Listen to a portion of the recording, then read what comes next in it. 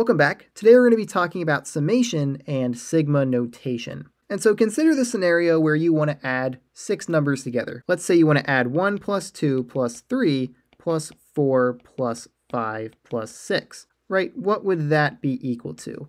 Well, 1 plus 2 is 3, plus another 3 is 6, plus 4 is 10, plus 5 is 15, plus 6 is 21. And so that was easy enough to calculate, but as we would begin to add more and more numbers, this would take a while to write out because we'd have to keep adding more and more terms. So for example, if we wanted to add the numbers from 1 through 100, it would take a while to write all those values out and add them together. And so this is where the idea of sigma notation comes into play. We have an easier way to represent the sum of a series of terms. And so for this specific scenario where we added the numbers from 1 to 6, the sum of those numbers using sigma notation would look like this. We have our Greek letter sigma, and then we have an upper bound of 6. We're going to be starting at 1, so I equals 1, and we have this letter I right here. And so what this notation means is that for values of I starting at 1 and counting up to 6, we want to sum together those terms, right? So think of this letter, this sigma,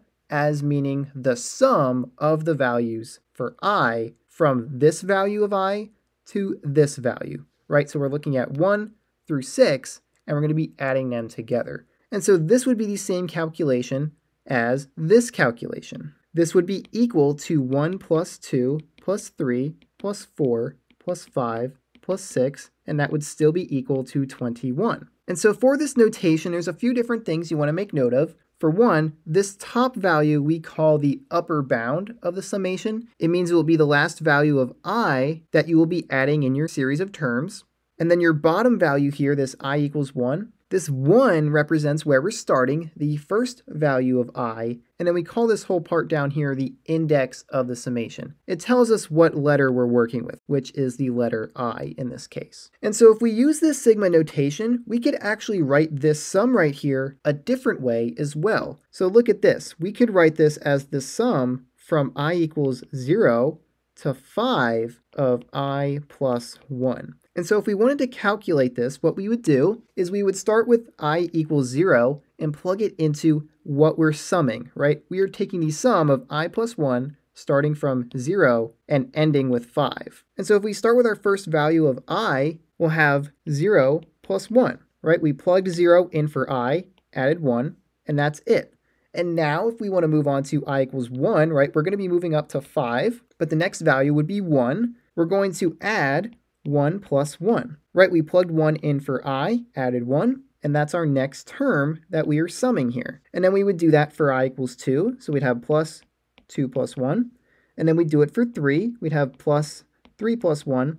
And then we do it for 4 and 5, so plus 4 plus 1 plus 5 plus 1. And so now if we were to simplify, this would be equal to 1 plus 2 plus 3 plus 4 plus 5 plus 6. Right? We would have the same thing that we have up here.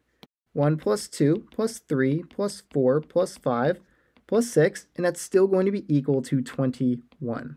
And so now you can see how this sigma notation is used to find the sum of a series of terms. And it can get a lot more complicated by changing what happens to I. But before we look at more examples of solving summations or finding the answers of a sum using this sigma notation, let's talk about some of the rules or the properties of this notation. And so our first rule is that let's say we had the sum from I equals 1 to 6 of 3 times I.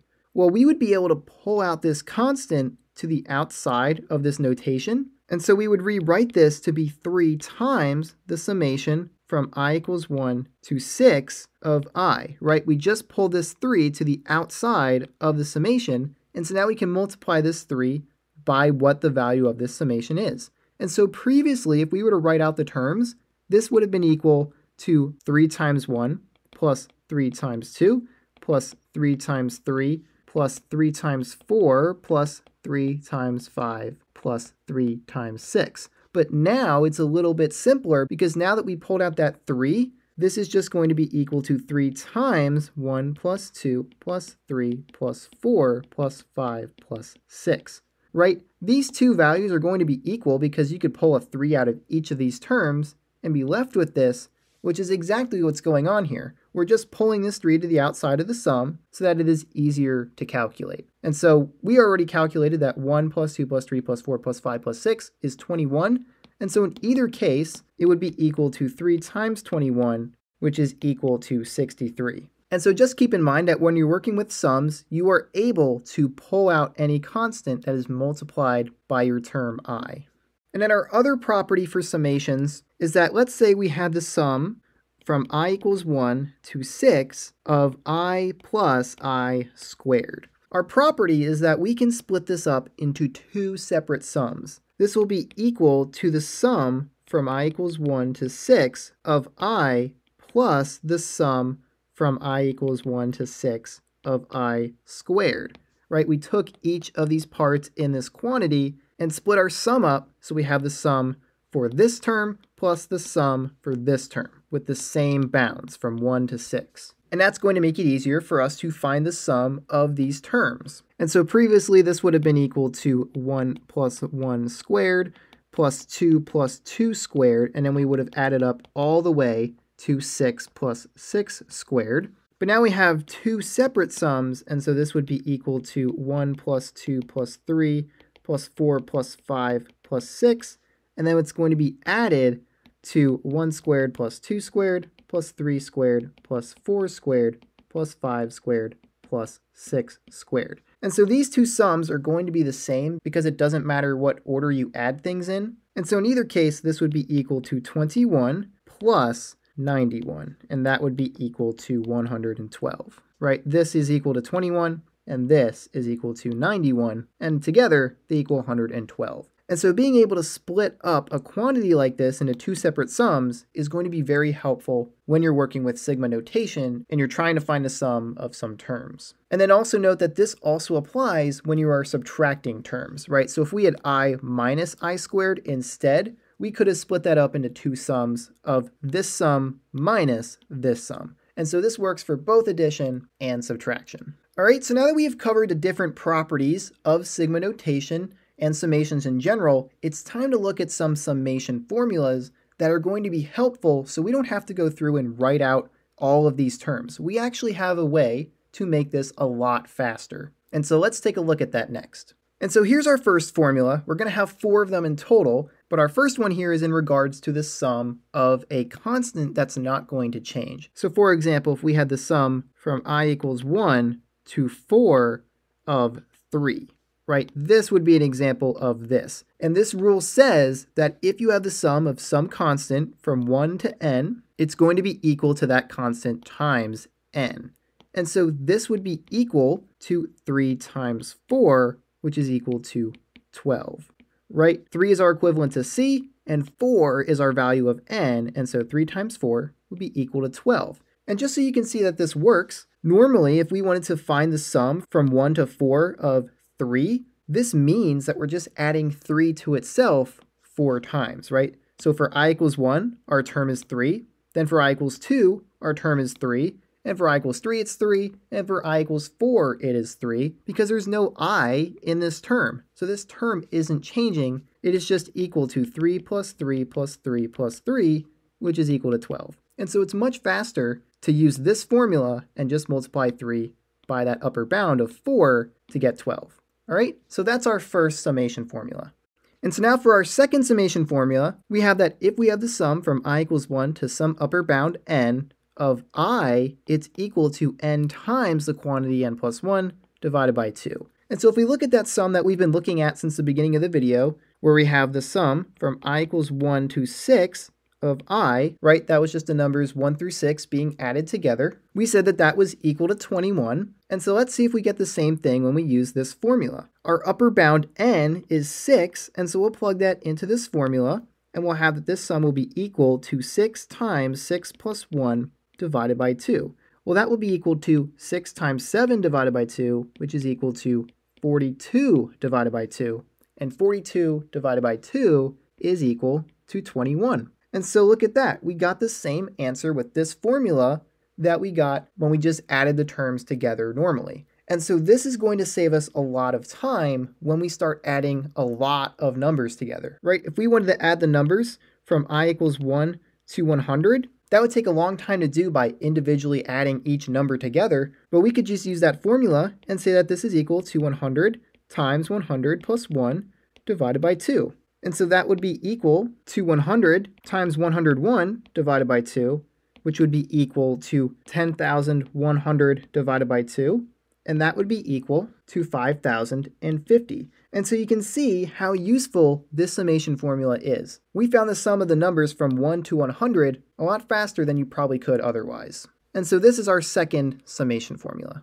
And so then for our third summation formula, we have the summation from I equals 1 to n of I squared. So the last one we looked at was I to the first power, right? It was just I. This time we're looking at I squared. And that's going to be equal to n times the quantity n plus 1 times the quantity 2 times n plus 1 divided by 6. And so this one's slightly more complicated than our previous one. But if we wanted to calculate the sum from I equals 1 to 4 of I squared, that would be equal to taking our upper bound 4, which is n, and plugging it into this formula. So we'll have 4 times 4 plus 1 times 2 times 4 plus 1 divided by 6. And so if we simplify that, this would be equal to 4 times 5 times 2 times 4 is 8 plus 1, so that would be 9, and then divided by 6, and so that would be equal to 4 times 5, which is 20, times 9, which is 180, and then that will be divided by 6, and that would be equal to 30. And so just to check to see if this formula worked,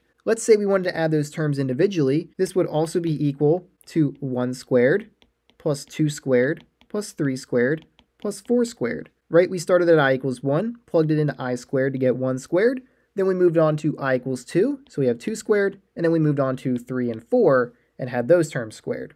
And so if we add these together, we'll have that this is equal to 1 plus 4 plus 9 plus 16, and that is equal to 1 plus 4, which is 5, plus 9, which is 14, plus 16 is equal to 30. And so in either case, we're going to get the same answer, but of course, this formula is going to be way more helpful when we were adding a lot more terms together and not just 4 of them like we were in this case. And so this is our third summation formula. Let's look at our last one next. And so here's our fourth and final summation formula that we're going to look at in this video. And that is when we have the sum from I equals 1 to n of I cubed, it's equal to this, right? We looked at the sum when I was to the first power, and then we just looked at the sum when I was squared. Now we're looking at the sum when I is cubed. And so that's equal to n squared times n plus 1 squared divided by 4. And so in this case, let's say we want to sum the values from I equals 1 to 3 of I cubed. That would be equal to our upper bound 3, which is equal to n, plugged into this formula. So we'll have 3 squared times 3 plus 1 squared divided by 4. And if we simplify, that will be equal to 9 times 4 squared, right? 3 plus 1 squared would be 4 squared. So we'll have 9 times 16 divided by 4. And so 16 divided by 4 is 4. And so this would be equal to 9 times 4, which would be equal to 36. And so that would be the answer to that sum. And so once again, just so you can see that this formula does work, that it does get the correct answer, if we were to do this individually for each term, we would have 1 cubed plus 2 cubed plus 3 cubed. Right, we started at 1 and we're going to 3 and we're cubing each of those terms. And so this would be equal to 1 plus 8 plus 27, right? 2 cubed is 8 and 3 cubed is 27. And so that would be equal to 1 plus 8, which is 9, plus 27, which is equal to 36. And so once again, we found the same answer that we got using this summation formula. And so those are all the summation formulas that you're going to want to know. Unfortunately, they do involve a little bit of memorization. There's really no way around that. So try your best to try to learn those formulas as you go through various examples. In fact, I believe that is the best way to learn the formulas, is just to continue to do examples. And as you use the formulas more and more, you will begin to remember them and be able to solve these sums a lot quicker. And so if you want to see some example problems where we need to use these formulas to calculate some sums, feel free to check out our examples video after you finish watching this lesson video. There will be plenty of examples for you to see these formulas in action. But before you go there, there's one more thing that you need to see regarding summations and sigma notation that is going to be very important for you to know. So you might have noticed so far that when we've been working with these summations, specifically with those formulas, that whenever we had a sum, it began with I equals 1 and went to some other value. Let's just say for this example, we're going to 5. Well, what if we had the sum of, let's say, I squared, except we didn't start at I equals 1? What if we started at a different value? Let's say instead of starting at 1, we started at 3. Now how do we find the sum using our formulas? Because we could certainly do this by hand, right? This isn't too hard to do each term individually. In fact, it would be equal to 3 squared plus 4 squared plus 5 squared, right? We're starting at I equals 3, so we plug 3 into I squared to get 3 squared, and then we do 4 and 5, and so this would just be equal to 9 plus 16 plus 25, and that would be equal to 50. But what if we had more terms? This would get a lot more complicated to do. And so let's take a look at something. Imagine that we weren't starting at 3, and just imagine that we did start at 1. We would have 1 squared plus 2 squared plus 3 squared plus 4 squared plus 5 squared. And so notice what is similar between our calculation here and what I just wrote down. This has the same terms starting with 3, but doesn't have 1 squared or 2 squared. And so what we could do here is we could actually take the sum from 1 to 5 for this summation, and then subtract out the sum from 1 to 2, right? If we're just summing from 1 to 2, we would have these two values. And so if we sum all of these terms and then subtract those two out, we'd just be left with these terms, which are right here. And so let me show you what I mean. Let's say instead that if we wanted to find the sum from I equals 3 to 5 of I squared, right? That's the same sum that we have up here. This would be equal to finding the sum from I equals 1 to 5 of I squared minus the sum from I equals 1 to 2 of I squared, right? So here we're finding all of these terms added together, 1 squared plus 2 squared, all the way through 5 squared. And then for this sum, we're just looking at the sum from 1 to 2, which would be these terms. So for this, we have all of these terms, and then we're subtracting these two terms. And so this will be equal to this sum right here. And so then if we use our formula that the sum from I equals 1 to n of I squared is equal to n times n plus 1 times 2n plus 1 divided by 6. We can then use this for each of these sums. So this would be equal to 5 times 5 plus 1 times 2 times 5 plus 1 divided by 6 minus 2 times 2 plus 1 times 2 times 2 plus 1 divided by 6. And so if we clean up our work here a little bit, this would be equal to 5 times 6 times 2 times 5, which is 10, plus 1, which would be 11 divided by 6, minus 2 times 3 times 2 times 2, which is 4, plus 1. So we'd have 5 divided by 6. And so then we can simplify this one more time, and notice that this 6 and this 6 will cancel out. And then for this term, 2 times 3 is equal to 6. So this 6 and this 6 will cancel. And so we just have 5 times 11 minus 5, which is equal to 55 minus 5, which is equal to 50. And so that would be the answer to this sum. Now, we found that up here earlier a lot faster because we're only summing 3 terms, but imagine how much nicer this will be to use when we're summing a lot more terms. Let's say we started at 3 and went to 50 or 100. This would be a lot easier to do than to do them individually like we started with. And so that's how you would calculate the sum if it doesn't start at I equals 1. You might come across that as you practice more and more of these problems. And so with that, that's all I had for this lesson. If you want to see some more example problems, feel free to check out our examples video that I'll have linked at the end of this video as well as in the description below. If you have any questions, feel free to leave those in the comments. But if you don't have any questions, this is all I have for now. So I will see you next time.